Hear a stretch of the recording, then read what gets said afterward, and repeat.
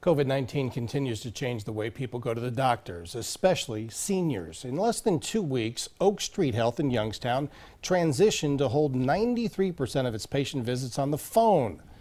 The age of the average patient there is 73 years old. Dr. Fianju is the medical director at Oak Street Health. He says they plan to use their transportation vans to deliver groceries to their patients in need. Getting our folks and our patients to stay home is the most important aspect of their safety, but also we know many of them are resource insecure, food insecure, so it's really important for us to be able to make sure that they get the food that they need. Dr. Fianju says the most important part of a primary care doctor is to listen, which has been no problem over the phone. He says all doctors need to work together to keep patients out of the emergency room as much as possible.